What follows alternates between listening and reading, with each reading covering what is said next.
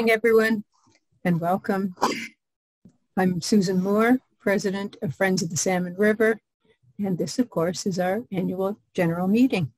Thanks so much for coming. We're already up to 120 participants, and I think there are still people coming in, but I think we'll go ahead because we've got a pretty full agenda for tonight. If you have, you can see that we did mute people as they came into the meeting. Can you just make sure that you keep yourself muted? Only because we're not telling you to be quiet. It's only because sometimes you get very strange pops and clicks from people's phones, and it's a bit distracting. And if you have a dog barking in the background, we won't need to hear it. So thanks very much for coming. We are on our very first new winter speaker series. That's 2021 and 22.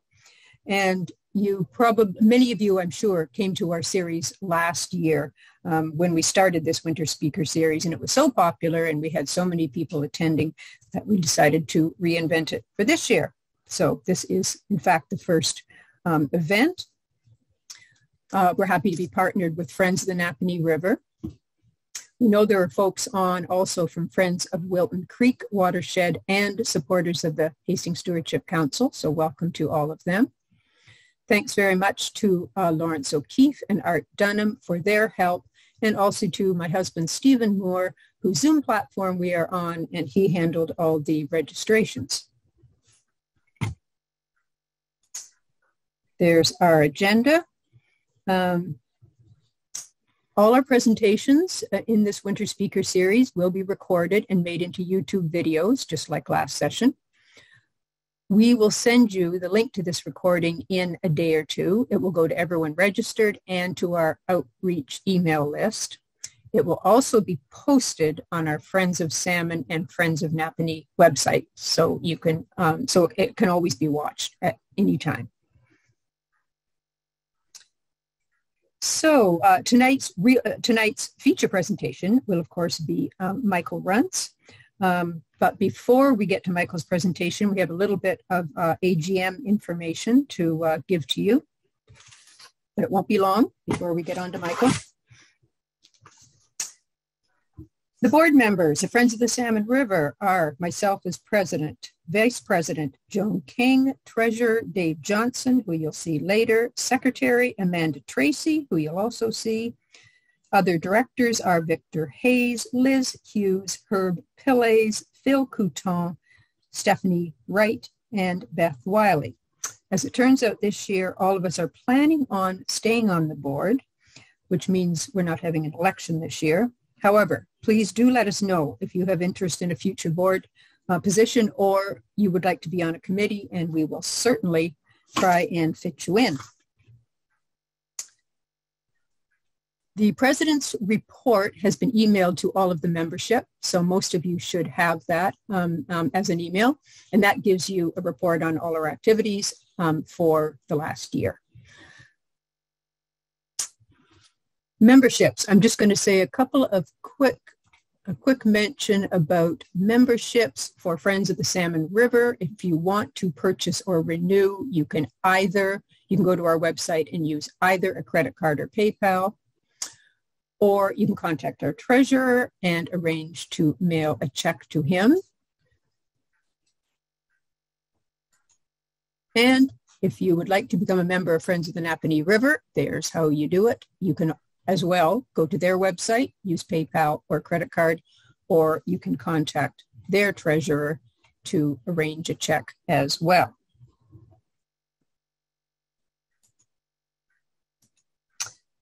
Our next event, I think the graphic kind of says it all. Dynamited, damaged, or destroyed, an explosive history of the Upper Napanee River. That will also be the Friends of Napanee River AGM. So that's our upcoming event on Tuesday, December 7th at 7 p.m. Should be very exciting, to say the least. And note too that all events from now on will actually be on Tuesday nights. This is the only one on a Monday.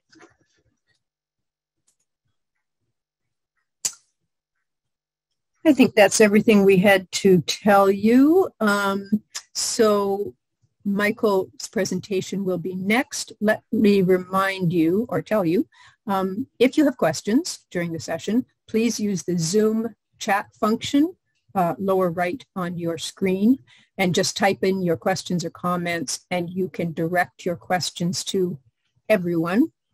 And those questions will be collected and given to Michael at the end of his slide presentation. The other reminder is, if you haven't already, go to the top right of your screen under View and select Speaker View, because then you will get Michael's presentation on a full screen, which you definitely will want. Okay, right after Michael's presentation, then obviously will be the question and answer session with him. When he's done, or when we're done with that, please stay tuned, because there will be a little bit of remaining annual general meeting information to come to you, including a 30-second clip of the new Salmon River video, which has now been produced. So that will be kind of exciting. I am now going to call on Amanda Tracy. And Amanda, if you can unmute yourself, I will get you to introduce our speaker. Great. Thank you, Susan. I'm really excited to welcome Michael Runtz to our Friends of the Salmon River annual general meeting this evening. Michael has been associated with Algonquin Park for nearly 50 years, and that includes 11 seasons working as an interpretive naturalist for the park. He's hosted the international television series, Wild by Nature, and he's authored and illustrated 14 different natural history books, including Algonquin Wild, and his two latest books, Wildflowers of Algonquin Park, of Algonquin Provincial Park, which I look forward to checking out, and The Explorer's Guide to Algonquin Park, the 4th edition. He also provided the images for the award-winning children's book, At Home with the Beaver, and he also wrote Dam Builders, the natural history of beavers and their ponds. He's written an astounding more than 1,100 natural history articles for newspapers, magazines, and he teaches natural history and ornithology courses at Carleton University, and he's taught more than 56,000 students in his time there.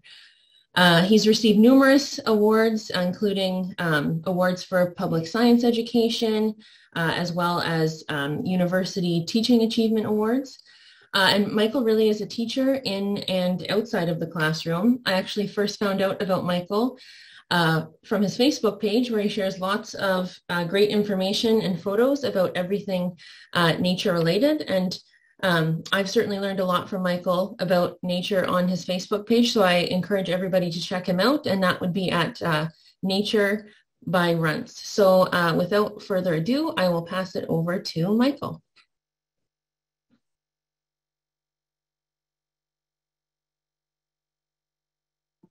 Thank you very much. I hope you can hear me. And I think without any further ado, I'll start the presentation. So let me just, apparently you're not letting me share the screen. So I need someone to allow me to share the screen. And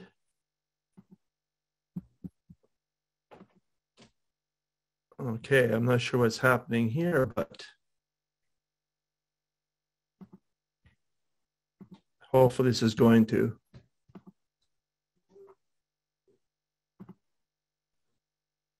Now, can everybody see that? Is that working, Amanda? Yeah, I can see it.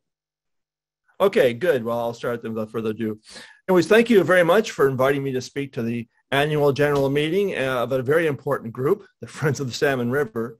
And I understand there's a few people who are going to be watching or participating that are not members. So for those of you who are not members of the Friends, please consider joining, or at the very least, a contribution toward their great efforts would be much appreciated. And without further ado, we'll start the presentation then. So this talk is not about the Salmon River specifically. It is about wetlands and waterways in general, and how they're interconnected. Because when you think about the Salmon River, you think about many different aspects, ranging from peatlands to marshes to lakes and so on. And so the theme of this talk will certainly be water, but water in all forms. And all watersheds start with small streams and springs and lakes leading down to larger streams and creeks. And the water flowing eventually into larger rivers and into lakes and so on. And so much of what is in the water depends on the land around. And that's a very important feature that the Friends of the Salmon River have been doing for years, and that's trying to get the preservation of the habitats around the waterways preserved, because they have a profound effect on the quality of the water and what is found inside there. So the land surrounding, especially the highlands from which start the watershed off to begin with, really have this great effect. If you look at the Salmon River, for example, it doesn't start down near Napanee, where it flows out to eventually, or in that area near Shannonville, but up much farther. And in fact, the waterways travel across two very different parts of Ontario in terms of geology. It starts up in the Canadian Shield and goes down through sedimentary limestone, much younger rock. The older rock, where the waters begin, are generally very acidic, very old, about 2 billion years old, very hard, and they don't contribute too much in terms of resources to the water. Granites are pretty common, so are gneissic rocks, which are transformed granites and similar rock. They're metamorphosed by heat and pressure into what we call gneiss, for example. So this is one nice eye here you're seeing in terms of what rock type that is. The rocks generally are on acidic soil, and they make it more acidic by their contribution of minerals. And then we find these plants that thrive in those conditions, like marginal shield fern, to Pipsissewa, a northern wildflower, and many, many others. In the southern part of the watershed, the water flows over and through limestone rock, which is much softer and full of calcium. And that allows plants that thrive in calciphilic areas like this fragile fern and fringed gentian to grow, which are not really found on the shield, except in rare occasions. And of course, a plant you're all very familiar with, poison ivy, thrives wherever there's calcium. And so you tend to find this plant very commonly in the southern part of the watershed, but not so much up in the Canadian Shield. So water is the theme, and again, the quality of the land around the water really influences what that water is like. And of course, water varies tremendously in terms of not only in nutrient content, but also in flow and general characteristics. I'm going to start up north, where you get these northern peatlands associated with the water. And these peatlands are generally fairly nutrient poor. There's two major groups. There are bogs, which we see here, and fens. And they're very similar in plant composition. Usually, though, in terms of mineral input, bogs only get it from rainfall, while fens get it from moving water either coming through as a stream or from groundwater flowing in. So there are subtle differences. But nonetheless, they still have a habitat where the plants themselves form the soil. It's organic soil. And these harbor a lot of really special plants and animals. For example, the smallest dragonfly in North America, second smallest in the world, is found in these peatlands. It's called the elfin skimmer, and that's the male, and the female looks very much like a little bee. And these dragonflies, by the way, don't fly around in the air above your head.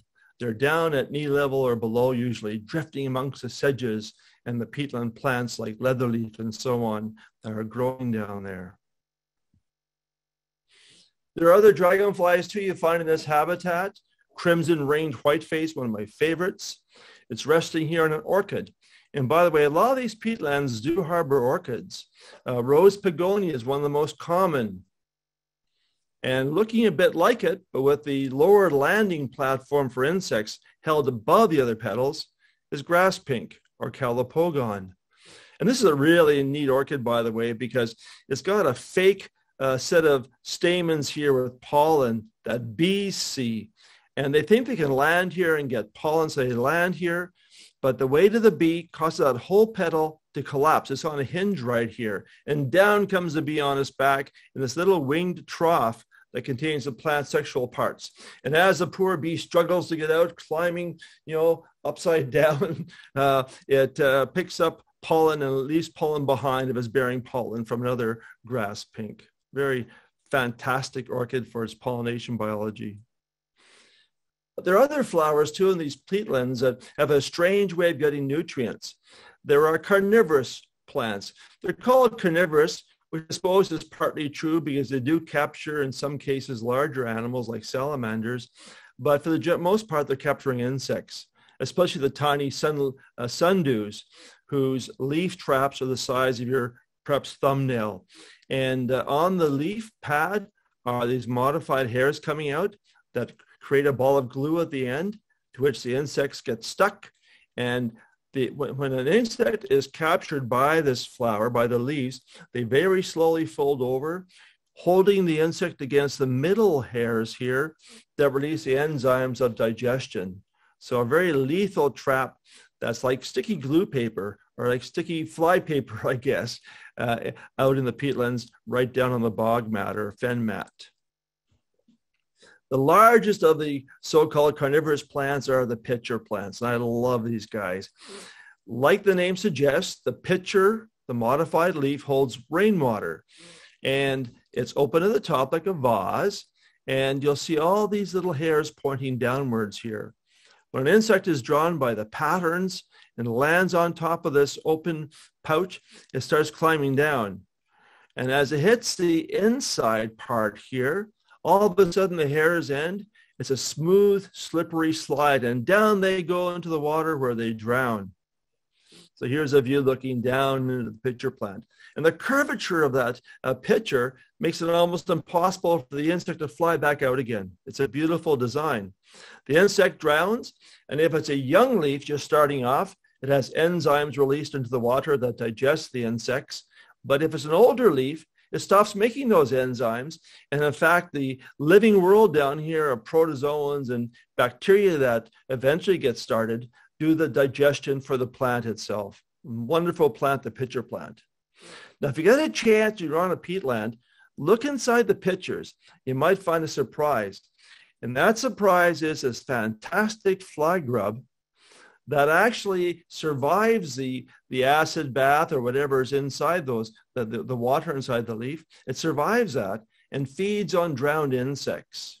You can see the breathing tubes all through this flesh fly. And the female fly lays an egg in the pitcher, and that egg hatches to this larvae, which then survives and devours whatever comes in of any size, and then eventually will pupate and fly out of the pitcher unscathed. So in nature, there's never an opportunity wasted or missed. And here inside the pitcher plant, this wonderful soup developing of dissolving insects provides nutrition for not only this flesh fly, but other flies too, including mosquito. Bogs and fens are pretty well still water habitats. And I'm going to jump to the real big one, big still water habitat. And that, of course, is a lake. And lakes are dynamic habitats. And they can really change their appearance, can't they? They can be calm and peaceful. They can be beautiful at sunset, or downright scary when the storm comes up. And they are living entities. In summer, when there's a lot of sunshine and warm temperatures, the lake gets layered in different temperature regimes. And that's sort of all the way it is through summertime. But then in fall and again in spring, when the ice is coming off, winds start churning the water and it becomes all mixed up. And the top water goes to the bottom water comes to the top. It's a turnover. And when that happens, this brings down oxygen to the lower part of the lake and brings up the nutrients to the upper part of the lake. And it's quite a phenomenon that occurs twice a year, twice annually. So here's the fall turnover. Not quite as tasty as a spring turnover, but it does the trick for distributing oxygen and nutrients through the water itself. Now, when you go to a lake, there's some obvious organisms that benefit from that habitat, things like bald eagle and so on. So there are a number of large animals that we see and appreciate. And on the shoreline, maybe you'll encounter a spotted sandpiper bobbing around on the rocks on the shoreline. But those are obvious. Most of the life in a lake is hidden down below, and not just the fish, but much smaller organisms thrive down by the bottom. Sometimes we see them when the water gets low. You can see these wonderful cryptic trails all through what was mud. Those are caused, of course, by clams. And clams are a really important part of a lake because they filter their food from the water.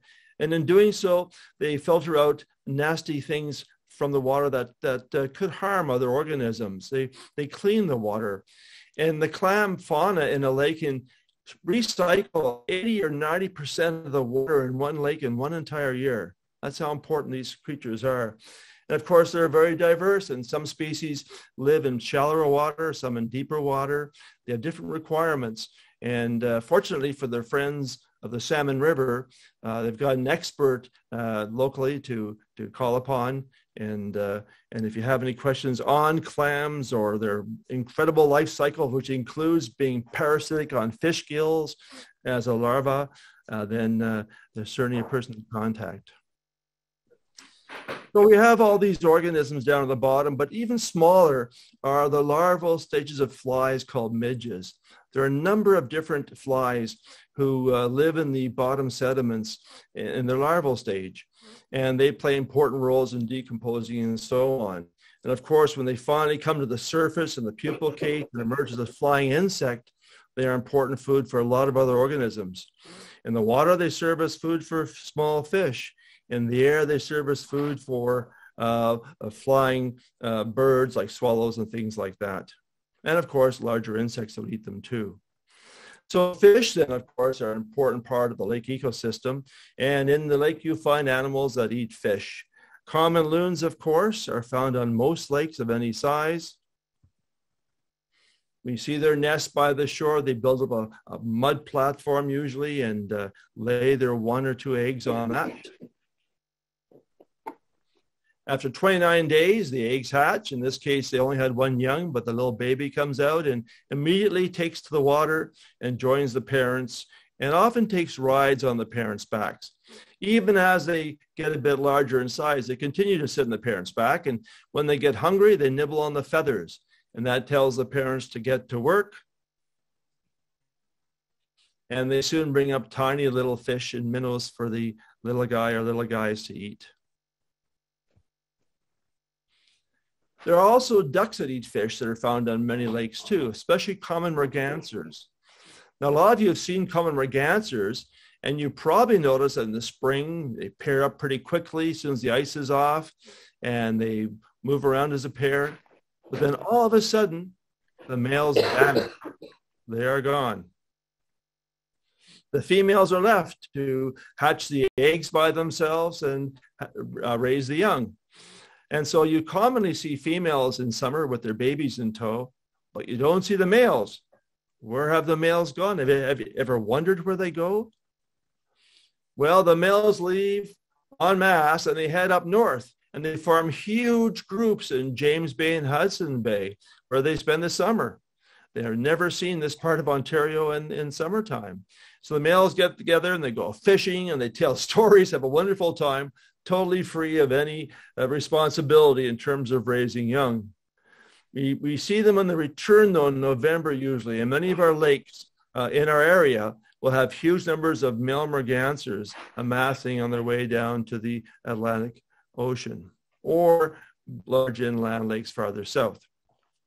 Now, lakes are considered still water systems, but yet by the shoreline, especially in bays, you get some current moving. And therefore, you do get some plants growing in the water on the water's edge that like a little bit of current. And certainly pickerel weed is one of these. And these are fascinating flowers, by the way, because if you examine them closely, you'll see that each plant has one type of flower on it, but there are 3 types of flowers. And the 3 types are differentiated by the sexual parts. They always have 2 sets of stamens and a stigma. And the stigma can be hidden down here with a medium length and longer length of stamens, or a medium length stigma up here, or a tall stigma. So there are 3 forms of pickerel weed flowers, all based on the length of the sexual parts. And one type cannot pollinate that same type. It's got to be to a different type. So pollen is going to be transferred from one form to another form, which makes one entire plant impossible to self-pollinate by itself.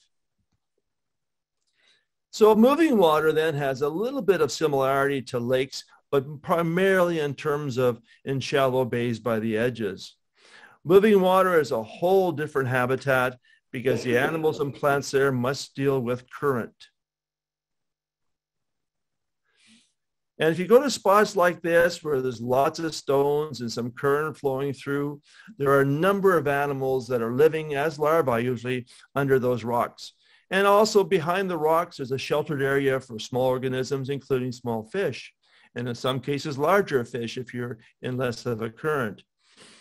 So it's very important, by the way, for people not to go into these streams and start piling up rocks to form inuksuks. They destroy essential habitat that's there naturally, and many, many animals depend on that habitat, including not the mosquito up here, because they like still water for laying their eggs, especially in damp spots in the forest. But the little fellow down here, the black fly, they love flowing water. They love it. Here's a closer view. Aren't they amazing little flies? Only the females draw blood. They do so for egg development. And they have wonderful mandibles that slice into your skin. Into that slit, they put in anticoagulants, so your blood flows pretty readily. And a lot of people avoid going to northern areas because of black flies, because when they find you by your carbon dioxide and your water vapor gradients, they come in by the hundreds, even thousands. And they are known to drive some people crazy. I don't use repellents. I'm not sure you can tell that or not. But I go into black fly country regularly, and I just pay the consequence. But to me, it's not suffering, really. It's just paying the price of admission. And the shows that go on in our northern waterways are so spectacular. It's a very, very small price to pay indeed. I'm lucky, though, after all the years of being exposed to black flies, these little bites only last me for a day or 2 at most, and they're gone. For a lot of people, of course, there's a stronger reaction. It just means you need more exposure. So next year, go out there and spend day after day without repellents, and maybe through time, you'll get a little bit of resistance to the effects of their bites. The larvae, though, are the ones that like the water. And they form a little silk pattern on a rock, and they have hooks that go into it, and they drift in the current, then they sort of drift out. And the way they feed is remarkable. They have on the top of them, near the mouth parts, or part of the modified mouth parts, they've got these things called labral brushes. They're like umbrellas. They open up in the current, they pick up organic matter floating by, and they pull that into their mouth. And they do that repeatedly. They pulsate. And they spend then about a year in the water. And then when spring temperatures get the water a bit warmer, out they come, of course, as biting insects. Other animals exploit the water's current to feed in that water. If you go to a shallow set of rapids where the water is flowing through, you often find these beautiful net spinning caddisflies here. The trumpet nets are often called, and they're like a trumpet with an open end facing up into the current. The water flows through and traps organic matter, including some living things as well, down here where the larvae resides, and feeds on them. What an amazing silk trap it makes. And these are very, very commonly seen in shallow rapids. The adults are flying insects. And while you don't generally see them very often like this, there are swarms. Sometimes you can encounter mating swarms where they're dancing around. A lot of flying insects spend part of their life, or a large part of their life actually, in the water as a larvae, showing how important water is in terms of providing basis for food chains and food webs. Another animal that's found in flowing water that you'll see in this watershed and many other watersheds is a very strange animal indeed. It's a colonial animal, and it's a freshwater sponge. And it feeds by water passing through its system and filtering out the organic matter. And it can appear almost like fingers. It can also appear in larger forms too. This is on my paddle somewhere down near Kingston. I forget what river I was on, but it was near Kingston. And this was the sponge I picked up and soon put back in the water again. Fast-flowing water has its own set of odonates of dragonflies and damselflies, and these often perch on rocks in the current and fly out quickly over the water. One of the most beautiful ones, in my opinion, are the snaketails. This is the rusty snaketail, a male with the swollen back end here that identifies it as a male. Plus the coloration too, spectacular. There are smaller members of that group also that fly over the flowing water. These are damselflies. And the stream bluette is one of the most common ones. Here I am on top of a bridge looking down, taking a photograph, hence the shadow down below. And these are pretty fast, so they're a fun challenge to try to photograph in flight. Also, if the current's slow enough, you'll find many of these sitting on rocks in the water on the shore. These are powdered dancers. And the male powder dancer is looking like this, and here's a female. And dragonflies and damselflies have a unique mating system, in which the male has claspers at the back end of his abdomen that fit into slots and behind the female's head. And when the female is ready for mating, she'll curl her abdomen right around up to a holding chamber here, where the male has passed the sperm from down here up to here by himself, by bending around himself and implanting the sperm here. That's called the wheel position. We'll see a bit later on in a dragonfly. But these have already mated, and now she's ready for egg laying. And in some species of damselflies and dragonflies, they stay coupled together as a pair while ovipositing, while laying their eggs. And in the case of the powder dancer, they often go to floating vegetation in the current, and the female will dip her abdomen down. She has a little slicing tool here for cutting a little spot inside a plant and implanting the egg into it. Now, with her in the current on this beautiful sedge called the swaying bulrush, if you're going over in terms of in a canoe or I suppose a kayak over these things, you often see in the water near current these beautiful swaying masses like a horse's tail swaying back and forth. That's a swaying bulrush, and it's a type of sedge. And in this case, there's some of the fruiting or the flowering parts right here above the water. But sometimes the current will pulsate. When it does, it pulls the female right underwater while she's laying her eggs. And sometimes they both get pulled under like this, temporarily that is, until they finish the job. On the edge of the streams with current or small rivers with current, you'll find these beautiful large damselflies, the jewel wings. There are two species. Here is the river jewel wing, where the wing is half black and half clear, or at least lighter colored. And it's a male, brightly colored with green, iridescent green. So these are pretty common. You find the river jewel wing often near where there's more current, while you find in areas with less current, the equally stunning ebony jewel wing. The male has solid black wings like this. The female has little white squares up in this part of the wing. They've got a wonderful mating system where the male will do these little flights over a female. And if she likes his performance, she will clap her wings, telling him it's okay to mate. If she doesn't like him, she puts her wings out flat, saying no. So here's a female here, and she's actually already mated, but this guy is still persisting, hoping to, I think, for another opportunity. But she's got her abdomen down. She's laying eggs in that leaf. And there she is. These are the biggest damselflies we have, and they are spectacular. Very common, especially on smaller streams of current. And even on rivers with lots of vegetation on the edges. There are other dragonflies too found on this habitat, the stream cruiser, for example. Now, often these damselflies are sitting on floating plants. And these plants aren't floating downstream, but their leaves are floating on top of the water and their flowers are sticking out. These are pond weeds. And there are a number of species, and some thrive in faster current, some thrive in slower current, even still water systems. The ones that grow in faster flowing water with current, they're rooted to the bottom, but the stems are very flexible, and the leaves are often more narrow, which makes them less drag on the water surface. So pond weeds. And these ones, of course, you can tell by the way the leaves are pointing which way the current is flowing on this river. There aren't too many flowers growing in the water itself, but on the shoreline, there are many more. And here we see a beautiful shoreline full of Joe Pye weed, the pink flower, and the stunning red cardinal flower. This flower likes areas with calcium, so we see it more commonly off the shield than on the Canadian shield. The flowers are brilliant red. Very few flowers are this color up here. And the reason for that is they are not pollinated by insects. The only known pollinator for cardinal flower is the ruby-throated hummingbird here in the east.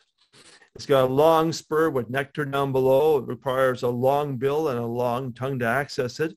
And as the bird feeds, the flower's sexual parts rub on its forehead. So pollen is transported on the head of the hummingbird as it goes from flower to flower. Also, if there's a bit of calcium in the water on the shoreline, you might find purple fringed orchid. It's one of the most beautiful orchids that we have. It reminds me of little angels almost as you admire it from a close range. Beautiful flower. Now, with current and rivers and so on, if they slow down around bays and so on, often you get another habitat forming. And these are really important habitats we call cattail marshes. Marshes are different from swamps, where swamps have living trees growing out of the water and they're generally still water systems. Here with cattail marshes, you've got water that pulsates through the system and drives the ecosystem. You get higher water in spring that floods the habitat, and when the water floods the marsh, it becomes anaerobic in terms of bacterial activity on the nutrients. When the water withdraws, or aerobic bacteria that need oxygen, begin to work on the organic matter, and that helps recycle nutrients beautifully. A lot of matter is tied up inside the leaves and stems of cattails. They play a really important role in terms of purifying water and also storing things like carbon. Now, there are two types of cattails. In fact, there are three types of cattails basically around here. There's broadleaf cattail, which are also called common cattails. Notice how the flowers, the male parts and female parts are touching each other. Then there are narrowleaf cattails, where the parts are separate. Now, narrowleaf cattails were not found in the Northeast originally, and they have been perhaps brought here or they spread here in some fashion, and they hybridize freely with the other type of cattail, and both the narrow-leaved and its hybrid are almost invasive, and they will form extremely dense stands that keep out other types of plants from growing, where the common cattail is not quite that aggressive. So we have an awful lot of hybridization going on in that group. But regardless, cattail marshes are really vibrant habitats. And of course, one of the first birds to return in spring to the cattail marsh is the red-winged blackbird. The males arrive often a week or more before the females, set up territories, and they spend a lot of time singing and showing off their bright red epaulets like this. This one appears to be calling to himself in his reflection, perhaps getting warmed up for the real thing. But females, when they finally come back, go around and choose a male, partly based perhaps on his singing quality, or perhaps on his appearance, or perhaps on the quality of the territory he holds. Because a male with a really good territory will have multiple females nesting with him. They are polygynous, which means the male has multiple mates. Now up here, you might have 3 or 4, half a dozen females in a good territory, where in California, there can be 10 or 12 or more sometimes. I guess the things are a bit looser in California than they are up here in Canada. But nonetheless, red-winged blackbirds have this unusual biology. And the male doesn't take care of feeding the babies. Female does that. He just stands guard and drives away predators like crows. And red-winged blackbirds are extremely aggressive birds. They're not that big, but they are fearless. And they'll attack great blue herons. They'll attack northern harriers. They'll attack red-tailed hawks, things that may threaten the babies. And in fact, I saw a few years ago a red-winged blackbird attacking a great gray owl. This was the most southern nest recorded. It's not published yet. It was near Ottawa. We found the nest. Well, actually, a woman found the nest on her property of great gray owls, and I was invited to go see them. And we saw the nest with young, and we went out to this pasture, and a red-winged blackbird was chasing this great gray owl and actually flew right into its wing. Now, that's aggressive, isn't it? These birds are fearless. Also in cattail marshes, you will find this beautiful little vociferous wren, the marsh wren, well named for its habitat of living in marshes. They can be nasty birds too, by the way. They're known to go around and puncture eggs of other birds in their territory. Like the red-winged blackbird, the males are polygynous. The males have multiple mates. They arrive first in the territory, stake their claim out, and probably start building these dummy nests for females to evaluate it. So I'll start doing these dummy nests. I'll make these structures. And when the females come back, they wander around the territories, and it may well be the number of dummy nests a male prepares may indicate a better territory where he has more time for feeding and lots of resources, and more females might nest with him. The real nest has a beautiful little hole in the side, and cattail down inside where the female goes in and lays her eggs and takes care of the young then. Now, also in these cattail marshes, there's a common sparrow, but this sparrow, in my opinion, is misnamed. It's called the swamp sparrow. And while they certainly may occur in some swamps, they are very common inhabitants of marshes. I think we should rename this bird the marsh sparrow. It's such a common member of that habitat. And they often go down, by the way, in the aquatic plants and pick off insects to feed to their young. So you often see them walking on lily pad leaves as they forage for food for the young. The cattails themselves create a habitat. Their roots form and dead components of the stems and leaves form a soil type. And not only do other plants grow there, but some animals live there as well. And in these marshes, you have birds called rails that will walk between the cattail stalks and create a nest back on the cattail mound and raise their young there. Sora rails, this is a sora. Soras will inhabit this habitat. They're more common, in my opinion, in sedge meadows, but they will also live in cattail marshes, as this one here is showing us. The most common rail, though, in cattails is the Virginia rail. And these are neat birds because you've heard the expression thin as a rail.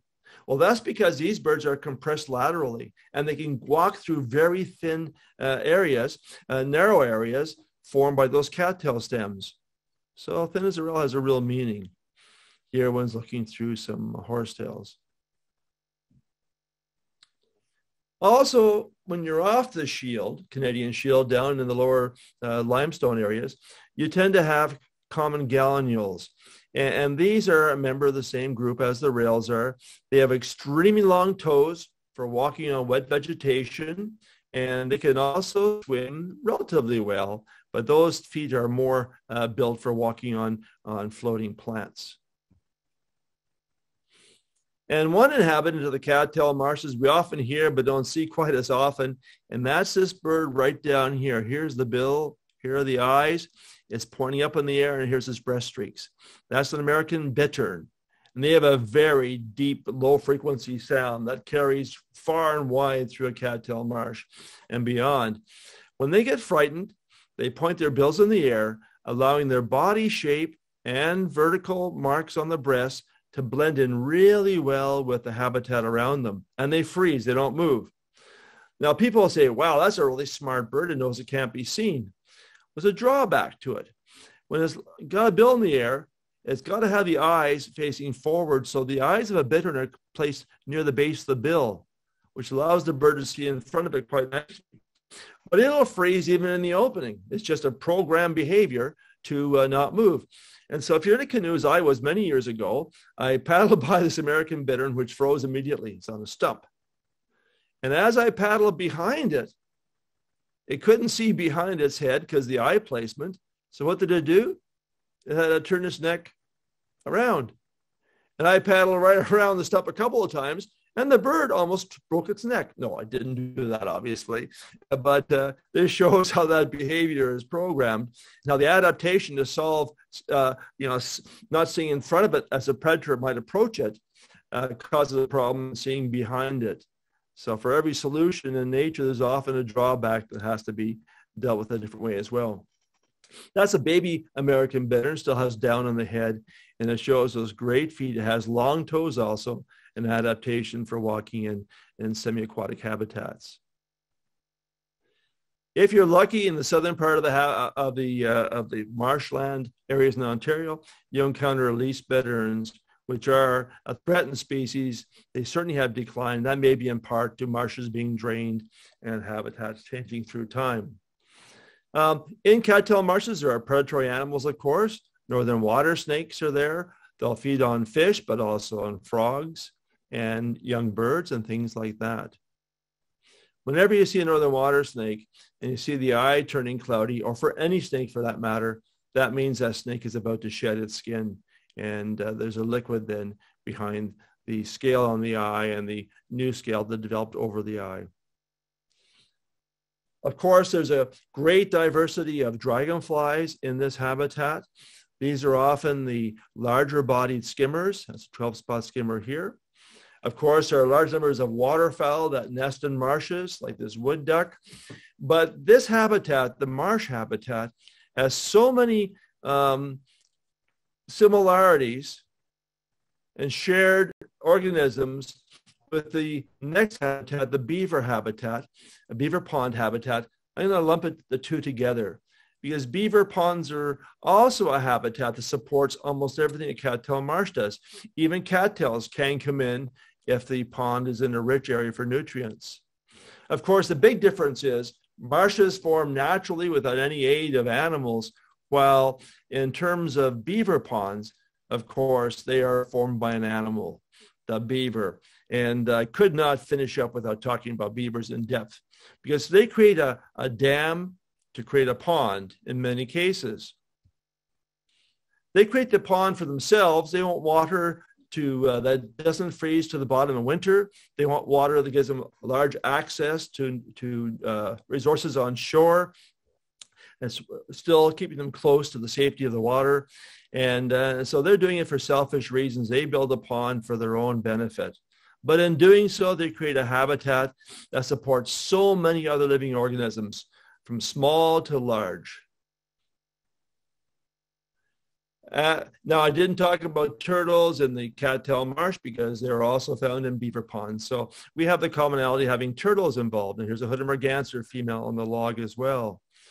Painted turtles and other turtles will bask in the sun on logs and rocks because it warms up their body. They're ectothermic animals, but also it helps drive ectoparasites off their skin, things like leeches.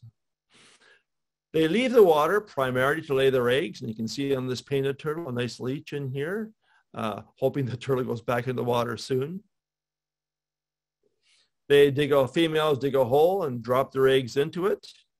Depending on the age of the turtle and type of turtle, the number of eggs does vary. Painted turtles will lay fewer eggs, maybe a dozen or more, compared to the snapping turtle that can lay 40 or more eggs. Once the eggs are laid, they're covered up with the soil and left to hatch on their own. Not many eggs make it, though, because predators like red foxes, also skunks and raccoons, love turtle eggs.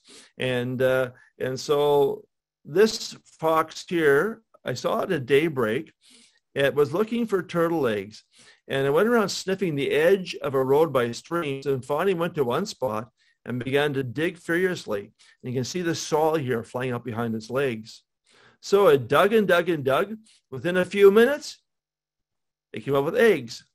And it sliced the eggs with its great canine teeth and licked out the contents. So they don't swallow the eggs whole. They don't chew them up. They slice them and lick out the contents. And that's why if you find a nest that's been depredated, you'll see the eggshells looking fairly intact, slit open, and the contents licked out of them.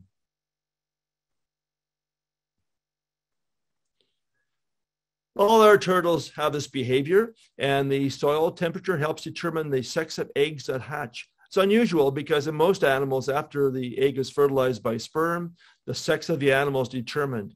But in turtles, not so much. And the soil temperature, if it's really warm, above a certain threshold, can produce all females. Too cold, also mostly females, and in between will be a mixture of males and females. So it's possible, if you think about it, with climate change, if we get continuing increases in summer temperatures and the soil temperatures keep on increasing to crazy levels, it is possible that all female turtles would be hatched only, and that would mean through time the end of turtles as we know them.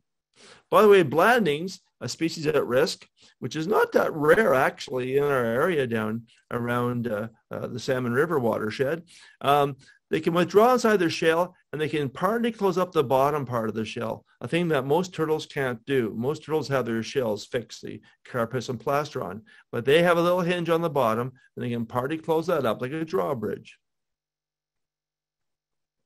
Snapping turtles are also very common inhabitants of cattail marshes and beaver ponds, but they are not commonly seen until they're laying eggs because while they do bask sometimes, they don't bask as frequently as painted turtles do and blandings do, and so we see them much less often out of the water like this. There are certain mammals that thrive in both cattail marshes and in beaver ponds, and they include muskrats. Muskrats are primarily vegetarian. However, they do have a taste for clams, and often you'll find piles of clam shells in the bottom of a waterway where muskrats have been devouring them. They nip off the mussels and open them up and devour the insides. But they eat a lot of plant material. And in fact, they build their lodges out of plant and not out of woody material. So softer material like cattails and so on will be used in the construction of their lodge where the young are born. And by the way, muskrats seem to be pretty gentle little animals, but the females are known to go next door to a neighbor's lodge and slaughter all their babies. It's a strange behavior, but it may help in controlling populations when they get too dense. Not too many animals do this. Lions are known, of course, to slaughter young of a pride they take over, but female muskrats will also do that in times of high density pressures. By the way, you see when standing up, especially in cold conditions, it's amazing how pink their toenails seem to be because their toes are pink. There's less blood flowing down to them. But like beavers, they are not animals that hibernate, and they're active all through the winter. Muskrats have one main predator, in daytime at least. At night, great horned owls do like muskrats, and it's been thought that the owls have declined in Ontario, perhaps in part because muskrat populations have declined. But in daytime, one of their main predators is the mink. Mink are shoreline hunters, and they are common around beaver ponds and even marsh edges, and they work the shoreline. They'll eat frogs and small fish, but they also love muskrat. I've noticed too that you often see in the fall mink on top of food piles that beavers have created. These are piles of branches near the lodge that the beavers eat from underwater, under the ice during the winter. They bring a piece into their lodge and devour it there. But in the fall, they create these huge piles of branches. And of course, small fish like shelter. And I think mink benefit from beaver lodges and beaver food piles because they go down in the water amongst the branches to get small fish, very commonly. Yeah, last summer we came across a female mink and her babies, and it was quite a sight. The noises they were making, the young ones, was a kind of a churring sound that was continuous as they moved around. They actually had 4 young, but one went off by itself, a bit adventuresome, and probably caught up later on to them. Cute little things, aren't they? little mink. They don't have web toes fully. They have a little bit of webbing, but mostly dense hair on their feet that allows them to swim. When they swim, they're good swimmers, but not strong swimmers. They do more of a dog paddle as they move across the water surface. But beavers are also not speedsters, but they certainly swim really well and they can dive well. And I couldn't leave the beaver pond without talking a bit about a pretty important animal. Beavers are phenomenal, not just for creating a habitat, but they're adaptations for their lifestyle. For example, they have the nose, their eyes, and their ears in a line on top of the head, which very few animals have. It allows them to float to the water surface with all their senses working quite well, while they're pretty well hidden. And crocodiles have that feature, as do hippopotami, but not a lot of animals do. And of course, they have a phenomenal thing called the tail that's modified so much. First, it's very scaly, and that allowed in France in the 1700s beavers to be classified as a fish, and therefore Catholics could eat them on Fridays. When we see a beaver's tail, though, we only see 2/3 of it. The basal third is all muscle and heavily haired, and it drives the tail. The tail, to me, is a Swiss Army knife of animal tails. It is so multifunctional. For example, at the water surface, it can be a counterbalance. It's a rudder when swimming. It's a prop on land. It's like a third leg forming like a tripod when they're felling trees, or if they're grooming themselves. When they groom, the tail's in front of the body to expose the lower part of the belly for the grooming process.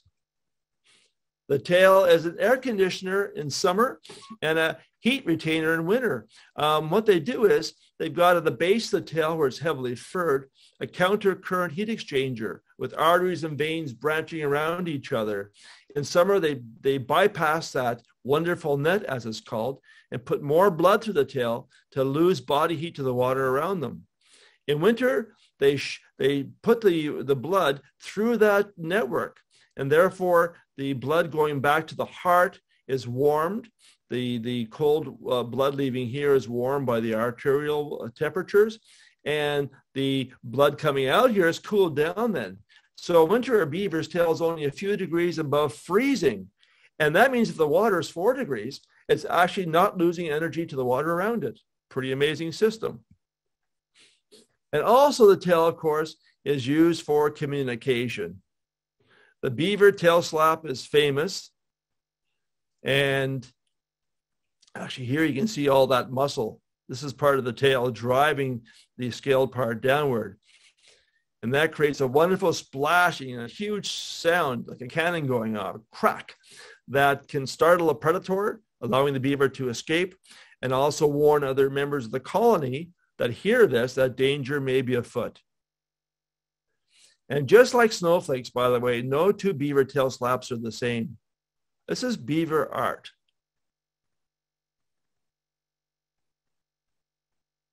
Phenomenal, phenomenal, phenomenal. And a little more about beavers. To me, these are the crown jewels of the animal world because of the habitat they make. But just think about their importance in terms of our country. By the way, the very first animal on a postage stamp in the entire world was our beaver in 1851, the beaver stamp. It's on our coin. And I'm very worried about this because we've lost the penny. What comes next if we lose more coins? The beaver's going to be gone. Surely our national animal since 1975 will always be held in our pockets.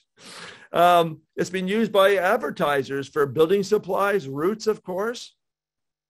The Hudson Bay Company, that made its fortune off trapping beavers, has no fewer than 4 beavers on its emblem, the Hudson's Bay Company.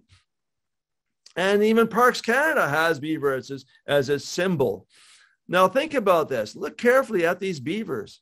Have you ever noticed they all face left? They're left-leaning animals.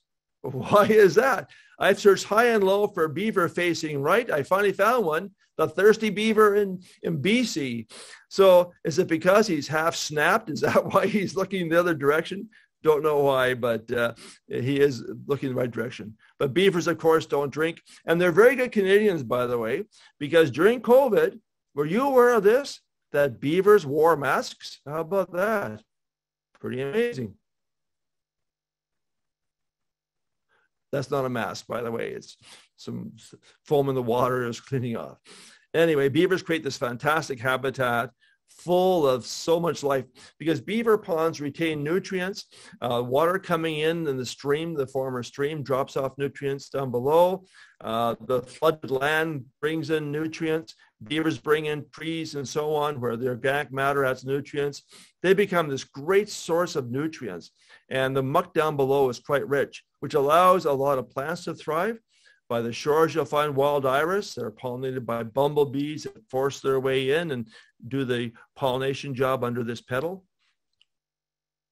You have plants that have floating leaves and flowers like white water lily, which, by the way, is a complex flower. The first day it opens, it's an active female flower with down at the base a stigmatic fluid that attracts bees and flies and beetles. And they wander down, and if they have pollen on them, it gets left off in that fluid. The flower will close overnight. On day 2, it opens up as a male flower with the stamens active now, releasing pollen and no more stigmatic fluid down below. So any flies walking around or beetles walking around will pick up pollen from this and carry it to another flower that's got this stigmatic fluid available to it. The yellow pond lily, the bullhead lily, does the same sort of thing too. Very complex flowers. By the way, beavers love eating both these species. They eat the leaves, the flowers, the stems, and the underwater rhizomes. And in doing so, by the way, they can break off rhizome chunks that float away and sink down and start a new plant up, almost like farmers planting their crops. One of the smallest little flowers in a beaver pond is water shield, Brasinia. And it's got leaves that are small and oval shaped and the stem down below in the middle like a little shield. And the flowers are quite beautiful. And you don't see flowers that often though, but you often see a very dense carpet of their leaves. And by the way, here's a mink frog hiding amongst those leaves. They're food for a lot of animals. This is a water lily leaf beetle. Both the adult and the larvae will eat the leaf. And it's very hard to find by late summer water shield leaves that haven't got patterns true to them. And by the way, quite often these patterns are quite creative. This next one really caught my eye. I could see a kid's fairy tale in here. Can you see Cinderella? See her happy eyes, her little smile, her little slipper, her little foot? You know, the more and more you look at nature, the more you start seeing things in it that aren't supposed to be there. At least no one's recorded them. But, or maybe I'm spending too much time looking at nature, maybe. However, by the way, these water shield leaves are really important food for moose. And in fact, moose get most of their sodium, their yearly supply of sodium from water plants like water shield. And that's why moose go to ponds in summer lake edges to feast on the water plants. It's not to escape biting flies, of which there are many on moose. It's to get the sodium fix. And they store that sodium in the first part of their stomach, the rumen, and then distribute it through the rest of the year then. And as moose go under the water and come up, these huge hordes of flies leave their bodies. These are moose flies. They're like a small housefly, and both males and females do feed on blood and skin debris. And they climb under the moose's hide. But then when the moose goes under the water, up they fly, and they land again when the moose settles back down. They don't really seem to bother the moose. Their whole life cycle is tied to moose. And in fact, the females lay their eggs in moose droppings. So lots of things benefiting from those beaver ponds and the water plants in them. Of course, the waters are rich with insect life, both on top and down below the water surface. Water striders, right on that water tension. These are predatory insects that can move really quickly, as can these beetles, the whirligigs. And, you know, it's amazing to watch these beetles because they're often found in large numbers. And they float around. They have eyes that see both below and above the water at one time. And they can spin around and never hit each other. You know, you wonder how thousands can do this. So here's a pond where there's a huge number of whirligigs. They're on top of the water. They're not flying in the air. This is a cloudy day with the reflections of the clouds. And you can see this mass here is swirling. and these ones haven't moved yet. But eventually, as I watched more and more and more swarmed until the entire thing was this living mass of movement. It's fantastic. By the way, many of the aquatic insects on top of the water are dark above and pale below. And that makes them camouflage from two different viewpoints. Looking down, if you're, say, a bird, you'll see dark on dark. If you're below as a fish, looking up, you see light on light. So they're bicolored for camouflage from two directions. There's one exception. This fellow here is a black belly and a white back. Quite the opposite. Why is that? It's a back swimmer. It swims upside down on the water surface. So the same principle of bicolored, but well hidden from two perspectives. As lakes have insects in the bottom, mud, often midge larvae, so do beaver ponds. And you often see swarms of midges in the evening. These are males looking for females which fly into the swarm, and somehow no one knows how the selection process is done, but a male will find a female and mate with her. These midges are really important foods for a number of insects, predatory flies, for example. And as they rest on leaves along the water's edge in daytime, they're food for migrating birds. And especially along some of the bigger bodies of water, midges form a very important diet for these songbirds that stop over for a couple of days to refuel on their way back up north again. Of course, there are many odonates in there. I mentioned that cattail marshes have this pretty well the same group quite often. We have a lot of damselflies, the bluets, including the marsh bluet. Eastern forktails, the males are spectacular little jewels. Sedge sprites are quite common as well. So these little predatory insects are often down on the edge of those ponds. Here's a pair of sedge sprites. Here's the male still attached to the female. She's inserting her egg into a slit in this stem, underwater stem. The skimmers are a very common group in beaver ponds and in marshes too. If the water is fairly still, you have these big-bodied dragonflies there, which means that their nymphs in the water are big-bodied too, because dragonflies and damselflies have most of their life spent as a nymph inside the water. Here's a few of the skimmers you find. That's, a male common whitetail. Females look quite a bit different. They look more like the 12-spotted skimmer, which are pretty common too. The 4-spotted skimmers are one of the most common dragonflies around this habitat, as are the chalk-fronted skimmers, also called chalk-fronted corporals, which can be abundant as well. So lots of these dragonflies. And if you're lucky, you'll find another kind of dragonfly called the clubtail on the lily pads. This one is a lily pad clubtail. And it has this habit of resting on top of the lily pad leaves before it goes off and catches something to come back and eat with. That's the male here.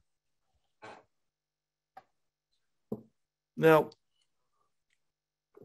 I mentioned that these dragonflies and damselflies form what's called the wheel. I like to call it the heart. Here's the male. This is a Halloween pennant on a cattail stem here, a leaf. And here's the claspers behind the female's head. And there she is getting his contribution to the offspring. In some species, the females insert the eggs by themselves under the water into plant tissues. Here's a common green darner. But in other cases, the males stay coupled with them. Here's the real magic, though, to a dragonfly life. For a year, this dragonfly spent its life underwater, breathing through gills in its back end with breathing tubes all through its body. After a year, when the water temperature is just right, it climbed out as a gill-breathing nymph, secured itself onto a stem, here a cattail leaf, and then the back split open. As the dragonfly forced its way out, here are the breathing tubes now breaking off like umbilical cords on a baby. And it's changing from a gill-breathing nymph in the water to a fully air-breathing flying master of the air. When the wings first come out, they have to be, their so-called blood is pumped through the veins to harden the wings. They force the wings open. But in that stage, they're very easily captured by blackbirds Both red-winged blackbirds and grackles feast on these things all day long. And of course, they bring back many, many of these to feed their babies. So they time their nesting at a time that the dragonflies are really coming out in numbers, and they are very good at finding them. I'll tell you a very quick story here about this photograph. I tried for days to get a good picture of a blackbird getting a dragonfly nymph right here. And I showed this photograph. I spoke at an entomological conference a couple of years ago, and the top entomologists in Ontario were at this conference. And I was giving this talk on Algonquin Park, and I was very proudly showing off a few of the dragonflies and this picture here. When somebody yelled out from the back, Michael, that's not a dragonfly. I said, that's a mayfly. And I said, no. And then somebody else called out, same thing. And Steve Marshall, the guru of entomology in Canada, perhaps North America, not only called out that it was a mayfly, but named the species. I was devastated. My mistakes are like unforgivable if you're a naturalist. But I thought I couldn't be wrong. So that night I couldn't sleep, and I got my computer out and I brought up this picture and enlarged it. And I thought, aha, they were fooled. They thought this were mayfly tails coming down. What they saw was a sedge leaf superimposed under the dragonfly. Here's a nymph case right here. So the next morning I showed this to the entomologists, and they said we were wrong. So there we go. Here's a case where I felt like ready to die. I was so embarrassed, but I was vilified, and here I am. I was right that it was a dragonfly. Thank goodness. I haven't quite lost it yet. Anyway, dragonflies have other things too that they pick up. These are beautiful little water mites, or nurse, that live in the water, but they attach to a dragonfly nymph. When the nymph comes out, they attach to the flying dragonfly for a while and feed on its blood, and then eventually drop off in the water again. Pretty remarkable animals, these mites. Of course, the aquatic insects, the flying insects are food for other animals, and the flying insects are caught by frogs. And these habitats support things like green frogs with their tadpoles, water bullfrogs, and tadpoles take 2 years to mature into a frog. Biting insects also go to frogs, by the way. Here's a biting midge getting blood. Some frogs are found in the beaver pond year-round, but other frogs, like leopard frogs, will come and lay their eggs, but often leave them, become more terrestrial through the summer months. And some, like American toads, only come to the water to breed, to lay their eggs, and then depart and go back and live on land then for the rest of the year. By the way, when the males sing, whether it's a frog or a toad, the females listen, and they come into and they choose the male by his song, by quality of his song. And the male jumps on and puts his arms around her belly, gives her a squeeze called amplexus. And whether a female allows that male to fertilize her eggs, in part depends on how well he holds her. And northern water snakes, of course, are in the marshes, and they're also in beaver ponds, and they are there to eat whatever they can capture. Another snake we have down, though, in the southern part of some watersheds is the ribbon snake. It's not really found commonly on the shield, but off the shield it can be, and it loves beaver ponds. It's like a garter snake, but the cheek is really, really white. There are other features, too, where the lines occur and so on. It's often a very slender snake and brightly colored, but that white cheek is a really good mark to separate from a garter snake. And of course, there's larger predators too in these ponds. Great blue herons are stalking frogs and tadpoles and everything else they can get their bills on or around. And they'll go for large fish, and they will spear large fish. This is a bullhead, a type of catfish, and this heron has obviously impaled it with its bill, and it struck it for a while, shook it off, and it would stab it a number of times trying to kill it. Because, of course, these have great spines as a defense on the side of the head that make them hard to swallow. Otters frequent beaver ponds. They are not a predator of beavers. That's a myth. And here you can see it's got a tadpole. They eat a lot of tadpoles through the year, but they also eat fish, and including this bullhead right here being enjoyed in winter. But they don't eat beavers. However, they will eat turtles, and they're known to go to snapping turtles lying in the bottom that are dormant and bite off their heads and legs. But they also, well, they were not really known to go for little painted turtles, but I saw an otter crunching on something one late winter on top of the ice. Next morning, I went out to retrieve it, and there were two little tiny painted turtles, only a couple of years old at the best, that were being eaten by the otter. Because as a large turtle, the shell cannot be penetrated by the otter's teeth, but very small painted turtles, obviously it can be.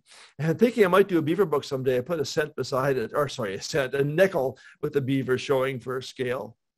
Anyways, otters are fantastic animals. They are freshwater seals, basically. And you often see this time of year, the youngsters together still traveling around and feeding in good spots where there's lots of tadpoles or small fish. And they're comical to watch. You know, they do a lot of playing. They often share secrets, it seems, sometimes quite shocking ones, apparently. Obviously not. Anyways, they're great. If you want to see an otter up close, by the way, if you see one in a pond or in a beaver pond or in a river, just snort at it. They have an alarm call. You do that, they get very curious. They'll swim up and they'll often rise out of the water to see what's going on, to find out where this otter impersonator is. The ponds, of course, are nurseries for waterfowl, and the two ducks, especially that are common in beaver ponds, are wood ducks, females left alone to raise their young, and hooded mergansers, same thing. And the reason they're often found in beaver ponds is that they nest in dead trees and cavities in dead trees. And beaver ponds usually have dead trees standing in the water, or on the shore at least, and these provide nest sites for these ducks. Both wood ducks and hooded mergansers are cavity adopters. And so they're great. Beaver ponds are great for these birds because they not only offer food in terms of aquatic insects and small fish for the hooded mergansers, but a lot of organic material for the wood ducks. So our waterways, they're so varied, and any watershed consists of not just one type, and they're all very important habitats in their own right. So ranging from beaver ponds to northern peatlands, to lake edges, river edges, and so on. These habitats support a huge diversity of living organisms of flora and fauna, from very large to medium size to, of course, very small if you're an invertebrate. They're all vitally important, not only for providing habitat for living organisms, but also for the quality of water that we depend upon. And it's so important to preserve every part of a watershed, and not just the water, but the land around, because all these organisms and ourselves depend on its quality. So another feature too about waterways and wetlands and things like that is that they're more than just a place to see plants and animals. They're also a place that gives us not only great solace, but also inspiration and really lifts our souls to a new dimension. You go to a cattail marsh and see the wind massaging the cattails, or just reflections of clouds and trees on a lake you're paddling over. These are living museums, living art galleries, and they're essential parts of our life.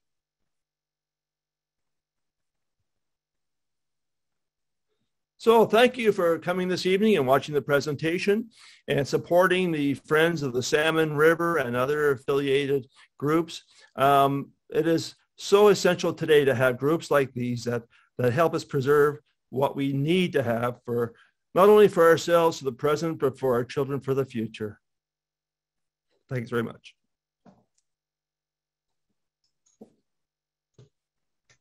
All right, I would love to just, on behalf of everybody, give you a huge round of applause. Thank you so much, Michael, for your presentation. It's amazing the stories you can tell with just photos, and the photos are obviously beautiful and very inspirational and calming, and overall fantastic presentation, and we're so grateful to have you here. So thank you very much again. I think we'll see a lot of enthusiasts along the Salmon River making some otter impersonations, and I'm sure lots of people will be like, what are they doing? And yeah, hopefully we'll get some more otters coming to the shore from that. Good. And the beaver art was very fun and humorous and great. So thanks very much for that. And from here, I will pass it along to Stephen Moore, who is going to be going through some of the questions that we got in the chat and moderating that. So if you do have any other additional questions for Michael, please post them in the chat and Stephen can go through them now. Thanks. Okay, that's excellent. Thank you, Stephanie. Michael, I'm particularly knocked out by the photographs. So, I mean, do you have any tips for nature photographers other than you have to spend 100 years in the woods quietly? Well, my sole amount of advice would be to learn about nature first. To go out with the camera and just blindly stumble into nature can be one way of doing it, certainly, but your experience is so enhanced if you know more about the organisms. So study first. If you're going to a pond where there's dragonflies, see what dragonflies could be there, and then you also read about their behavior with the jewel wings and their courtship and things like that. I had a huge advantage, I think, in being a naturalist first. And I have been a naturalist all my life since I was 5 years old when I began bird watching. And so I spent most of my time in nature and got to know nature and then wanted to learn about it all the time. As you learn more, you realize how little you know. And I feel so stupid most of the time because, I want to know everything. And at my age, I'm forgetting things I knew previously. So I'm on a downward trend, I think, in terms of knowledge of nature. But that to me is a big plus, is to know about nature. And if you want to, for example, photograph really elusive things like wolves, then you have to know a lot about them in order to try to, to get in the position. And it's so important to not disturb whatever you're trying to photograph. You have to respect it. And that's foremost. And I've often not taken photographs because I felt I was intruding on the animal and perhaps causing it some discomfort. And so what's more important is to enjoy the animal or the plant or whatever, and make sure you leave it untouched, not bothered by your presence. And that's a key, where a lot of people who do take photographs care more about that prized image than about the organism. And people who bait animals and, tear apart the habitats to photograph a plant and things like that, that's not the way to do it. As in my photographs, I'm a very basic photographer. I have these very expensive cameras and lenses. Everything is shot on manual. I have these bodies with 100 or more functions. I have no idea what they do. I put them on manual, and I just learned on film to shoot with using the proper lighting and backgrounds. That's a key thing, learning how to see what's actually in the photograph. You want to do your subject justice. You want to get in the best possible, lighting and best possible environment around it. And often the best photographs are not ones where the animal is full frame. It's often when there's more of the environment in it, I find anyway. But I don't call myself a photographer, and that term nature photographer is one that I don't like usually to be given, because I've seen so many people that are called nature photographers who don't have the knowledge or the respect for the animals and plants that they should have. Right. Yeah. Very good. Yeah. Good tips. Someone mentioned climate change. I mean, we're in the middle of climate change, and we have more to come.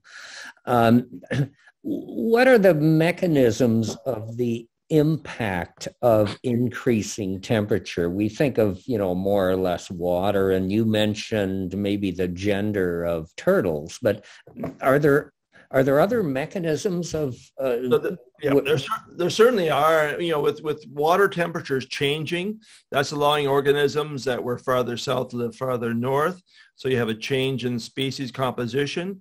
Sometimes that's fine, but sometimes non-native species take advantage, and we're certainly seeing that in our waterways with things like zebra mussels and quagga mussels. But also too, water temperatures changing does affect when insects emerge as adults. And it's been shown in some bird species that they're out of sync in terms of when they're nesting with their food supply for their young, and that they're programmed to arrive at a certain time on the nesting grounds because of the photo period, and that's been tried and true for thousands of years. Then all of a sudden, water temperatures are increasing really quite rapidly, much more so than they would in a natural, caused by natural causes. And therefore, the insects are responding by emerging earlier. And now they've tied declines in some birds that feed on flying insects to the change in flight season for the flying insects they feed upon. So yes, definitely climate change has all kinds of insidious effects, and we don't even know all the effects that are going to happen until they actually happen, and by then it may be too late to do any corrective. Well, it's pretty well almost too late now to do any corrective. When you look at what the climate change conference they had, and the reluctance to act quickly is just frightening. Yes. Yeah. No kidding. Yeah. When beavers, a beaver dam breaks or the beavers move on and the water dries up, then you have a beaver meadow, I understand. Yes. Is that a particular ecology as well? Oh, it looks so nice. Is it ever? I love beaver meadows. And the thing is about this, it's a recycling of the nutrients, because when the dam breaks, perhaps because the beavers were killed, or something else has transpired, or the food supply is pretty well gone, so they moved on. When the dam breaks, think about that organic muck on the bottom of the pond, a decade or more of buildup. And when that's exposed to the air, there's sedges right away that start colonizing it, and other plants start colonizing it. And through time, as a succession, it can become, over a forest due to pioneer species like trembling aspen. And then beavers may come back again and dam it. In my time, which is not that long on this planet, I've seen one pond go through this into the third cycle now, going from pond to meadow back to pond again, because beavers can return and dam it again. And if there's a year of high water, a lot of rainfall, the streams flow more strongly through the habitat, and they dam it again. And so it's fantastic. But the meadow itself, it becomes a wildflower meadow, and that becomes so good for many of the butterflies. A lot of our tiny skippers feed on sedges as larvae, as caterpillars, and therefore these meadows are fantastic spots for skippers. And then there's a variety of grasshoppers and their relatives that feed on the plants, and these beaver meadows play a really important role in wolves, coyotes, and moose. And the reason is both coyotes and eastern wolves, the ones that are found in Western Quebec and through Algonquin Park, will bring their pups in late summer to these meadows as rendezvous sites, which means the pups are left there. The adults go off and hunt and bring food back to them internally. And so they play really important roles in the raising of pups for wolves, and beavers also an important food for eastern wolves too. So there's that benefit as well. But in terms of moose, female moose in the east in our area go to a spot like a beaver meadow, and they call for the bulls to come in. So they are the ones that attract the bulls. And out west and northwest is the bulls attract the cows. It's quite different, but here's different. And beaver meadows are preferred calling arena for cows. So beavers indirectly have enhanced the sex lives of moose around here by creating these meadows. It's a neat thing. So yes, the meadows are really important habitats, and they will change through time, through succession, and become a forest again, and quite possibly go back to a beaver pond. I wouldn't be surprised if you did a core through a well-established beaver pond going back, thousands of years. You would see a whole series of ponds upon a pond in that habitat. Right. Now, someone from Prince Edward County said that at Lake on the Mountain, the beavers are being harassed. Someone is destroying their lodge, pulling their food piles from the water, burning them. Is this legal? And if not, who manages things? That's the problem. Yeah, and it should be illegal. But I see it commonly in Algonquin Park, for example, where loggers break the dams in the fall because they don't want the roads flooded. And there are ways around this. There's beaver baffles you put in, so that's a poor excuse. And in the fall is the worst time possible because beavers have a food pile developed for the winter. If you destroy a dam in the fall, they lose that habitat. their water for the winter, and they'll die. Almost assuredly they will die. But all the other organisms in that pond as well. Now you're in a lake, lake on the mountain, as you said, so a little different. But still, it'll change the water level, and that will affect organisms. If it's on private land, landowners seem to have a lot of leeway with what they can do with beavers. They can say there are problems, and therefore they can deal with them themselves. There's not a lot of protection for our national animal, and it's a sad thing indeed. So I would suspect that someone should see where the lodge and is on someone's property or next to someone's property, and if not, then they are definitely breaking the law by doing that, taking it into their own hands. Okay. Oh, thank you. The last question. Our new grandson has a bunch of bird books where, you open the book, you press a button, and you hear the bird sound. I saw one of those. They're fantastic. Oh, they are fantastic. Actually, I'm going to give one to a friend of mine who's an adult who's just getting into birding. But, well, sure. I have lots of kids' books I use for reference. Oh, absolutely. Have you ever seen a book that has the same thing but with frog calls? I've seen books that have, and for grasshoppers too, that have in the back a little CD for playing the songs. I haven't seen one for, in the book itself, but if not, that's a brilliant idea. You should copyright that. Make a fortune. But okay. I only saw that bird one recently. We had a couple of people out for a private tour, and the boy was, I think he was 7 years old and really keen on birds. And he was so proud of his bird book. And it was one where he pushed the button, and I was really impressed by that. Oh, no kidding. It's a great way to start, eh? When I was a kid, when I started, I was 5 years old. I learned all the bird songs by tracking down the bird and identifying it. And well, that's probably the best way, but you have to spend a lot of time doing that. Of course, people starting off later in life, especially, don't have a lot of time for doing that. So you want to take the best means. But I was lucky as I learned the hard way. But that made every bird song or call note stay with me. And luckily, they most of them are still there upon recall. Well, that's good. I haven't lost that. That's good. Yeah. Well, thank you very much, Michael. I mean, this was just top notch. I'll copy the chat and send it to you because there's all kinds of thank yous. Your former students are, some of your students that are saying, "Oh, this reminded me of class, and it was so nice." And I'm glad they said that part. It was a nice memory, not a bad one. Oh no, they loved it. They loved it. So anyway, thank you very much. Well, my pleasure. And again, I hope people that are not part of the Friends will help support your work, because you guys are fantastic, and we need more of you out there. That's great. Thanks, Michael. Okay. So I guess we can leave now. Okay. Well, thanks very much again. That was just a lot of fun, the presentation and all the questions as well. I think everybody thoroughly enjoyed it. We do have some of our AGM left. Michael, if you can just unshare your screen. I will do that. Thank you very much. Okay, I have. There we are. There we go. Okay. Good night, all. Good night, Michael. It's great to have you. Thank you for inviting me. Okay, bye-bye. For sure.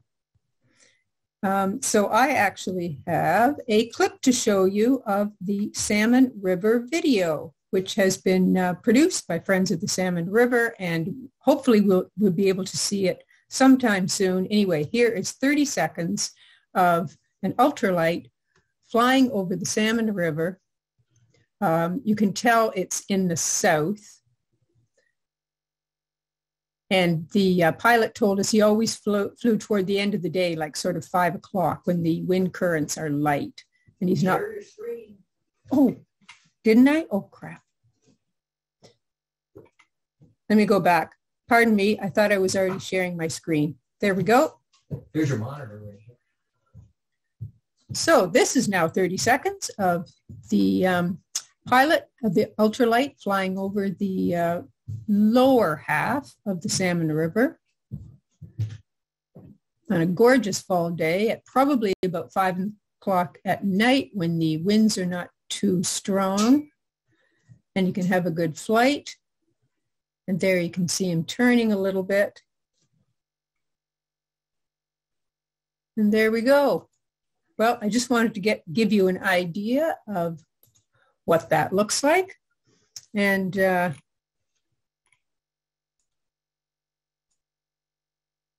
we go. So we did mention it at our last AGM last year, and the Salmon River Skyview video has in fact been produced now, right from the top to the bottom of the river, an uninterrupted view of the entire river, which otherwise in many places is, of course, as you know, hard to see. Now all that's to be added is music. And we're also getting someone to do voiceovers of people and their experiences in the river and the watershed. So we hope to start that soon, and then at some point actually bring the Salmon River video to a theater so people can see it on a large screen, of course. So next the next part of our presentation is going to be a little bit by I think actually Dave, we've already sort of covered the membership. So if Dave Johnson can get right to the treasurer's report, that won't take too long. And then I just have a couple more things to mention after that. Dave, can you unmute yourself? I'm here. Can you hear me? You can. Okay. So if you could please go to the next couple pages, and I'll just kind of direct you on to scroll forward or back or whatever. So, excuse me. So our fiscal year, I treat our fiscal year as being the 12 months between our annual general meetings. So this report is all of our 2021 or 2021 fiscal year from November 2020 through November 2021. And as we're all aware, this year was very challenging due to COVID and restrictions there. So there isn't really a lot to cover here, particularly with respect to expenditures related to project work. At any rate, if we go to the second page, Susan, I'd appreciate that. At the bottom here, what we can see is just a summary of our expenditures and revenue that was, throughout the year. Now, with respect to expenditures, we were just under $1,000 there throughout this fiscal year, and the vast majority of that, if you could please go back to page 1, Susan, is related to our directors and board members' insurance, and this is related to liability insurance, basically. So I'm sorry to say that, this sort of thing is necessary, but as anyone who's, I guess, been associated with an association or a volunteer organization, if there was some sort of liability issue that came up, if we didn't have insurance, those individual members' own personal wealth would be at risk. So for a tidy sum of just under $800 per annum, we purchase a liability insurance against that kind of potential risk. So sorry to say that is a reality, but that is in fact the case. So if we go to page 2 again, please.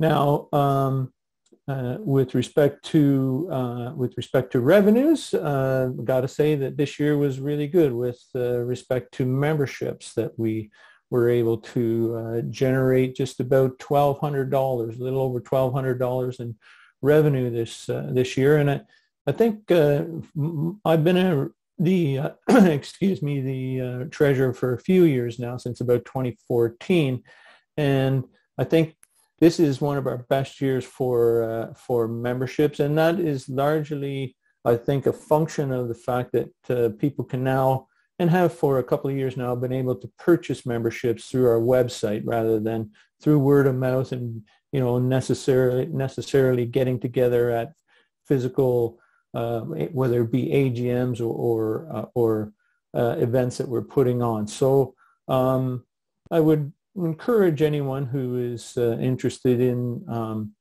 purchasing a membership it's very easy to do, to go to our website and to purchase a membership using your credit card or PayPal function. If you have that, it's quite easy to do, and we'd love to have you as members.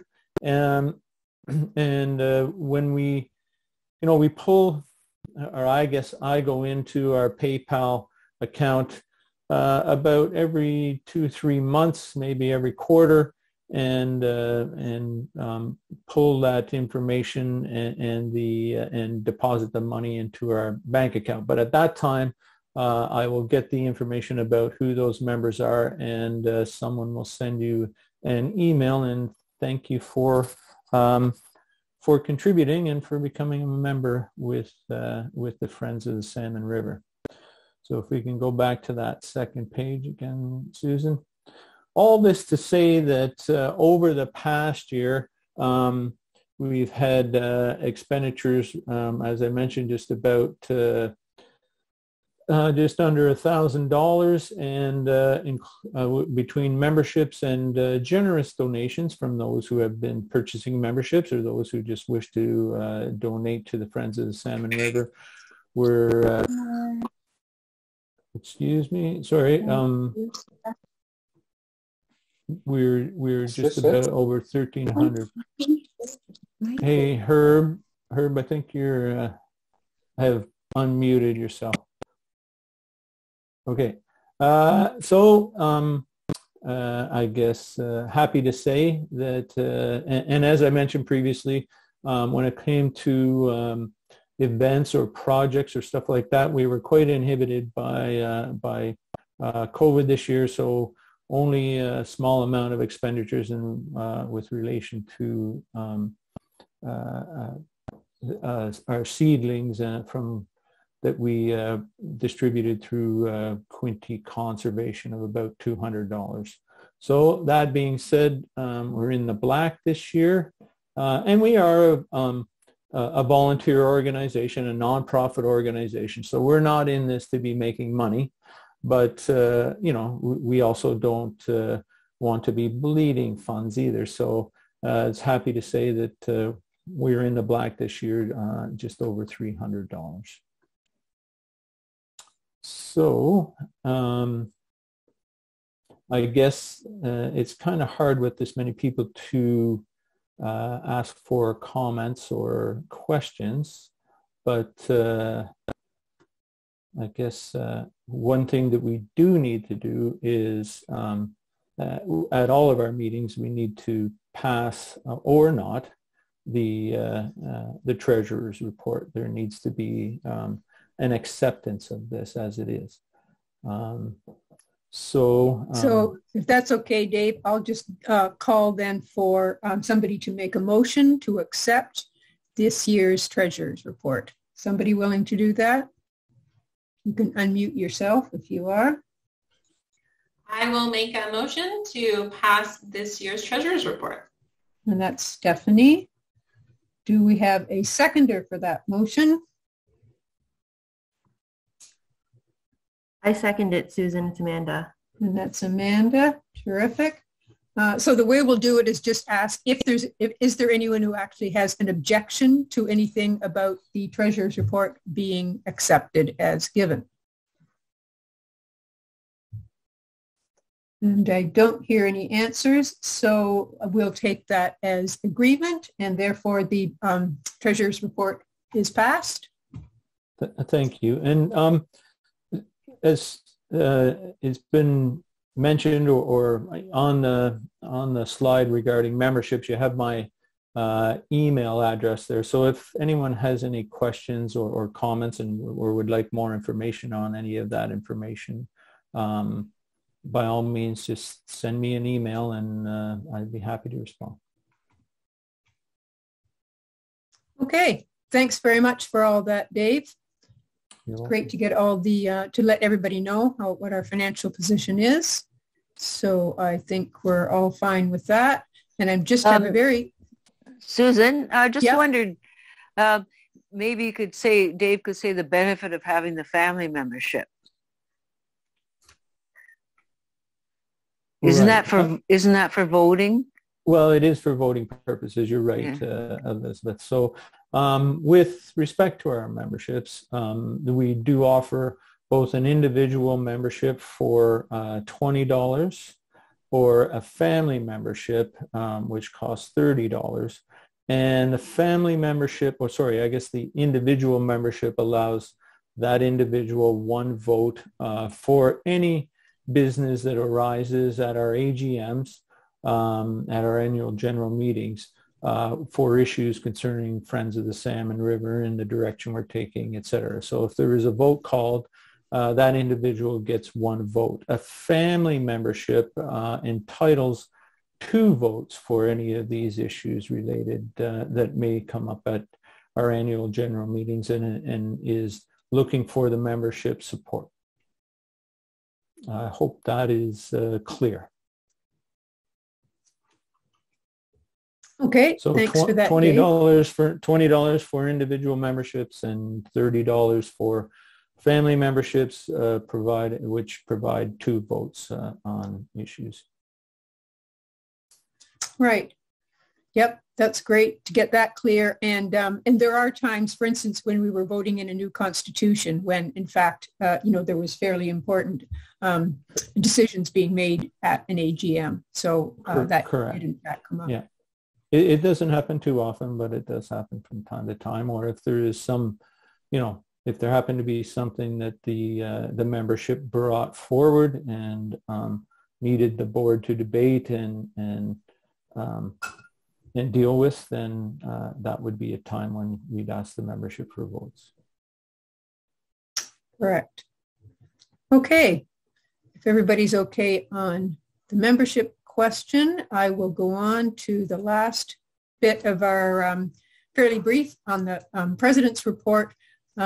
Just a couple of highlights. The Shoreline Restoration Program was a big program, partnered Watersheds Canada and Quinte Conservation with some of our smaller groups like FSR. Just to give you an example, in this past season, 11,000 trees, shrubs, and wildflowers were planted in Eastern Ontario, so fairly impressive. And you can see some of the smaller plantings in our 2 watersheds. It's ongoing. Landowners for planting are still needed for 2022, including large properties. If you are in the Quinte watershed, so that's the Salmon, the Napanee, and the Moira rivers, you can contact Quinte Conservation. There's Maya's email. If you're in the Cataraqui watershed, which is Kingston area, as well as Hay Bay and Wilton Creek, you can contact Natural Edge. That, in fact, is the official name of the program at Watersheds Canada. So that is the email of the project. If you want to know a bit more about that, you can also see the Shoreline Restoration Seminar, which the manager of the program gave in our speaker series last season.